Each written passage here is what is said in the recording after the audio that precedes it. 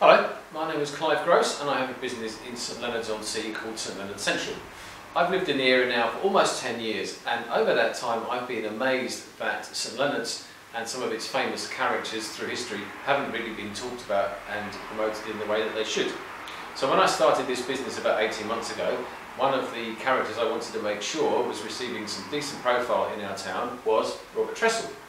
And it's amazed me in all that time ever since that people come into the shop, many of whom have lived here for a long time, and they simply don't know the story of Robert Tressell, his connection with St Leonards, very much indeed about the book itself, or the other books that have come out since his death regarding him and why he wrote it and what his motivations were about.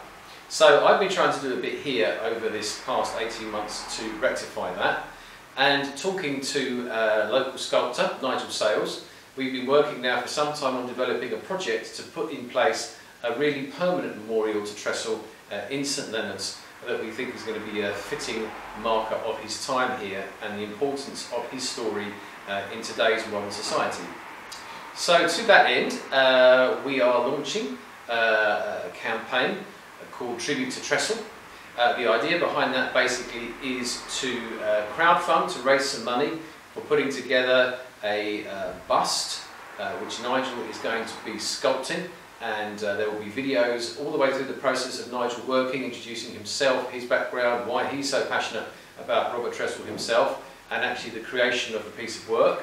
And also we're going to be looking at the possibility of touring and lending the work out to other places that have been influenced by Tressell, have connections with Tressell. Dublin, where he was born, for instance, and spent the years of his early life. Liverpool, where he died and where there's now a very active community promoting and talking about Tressell. And also possibly looking at places like South Africa, where he lived before he came here. So we really want to make sure that Robert Tressell is getting the recognition he deserves, not just in St Leonards, but also in all the other places that are connected to him, and that people really understand that what he was writing about in the Ragged Trousered Philanthropists is still very relevant in today's society, and it's still very important that people know about it.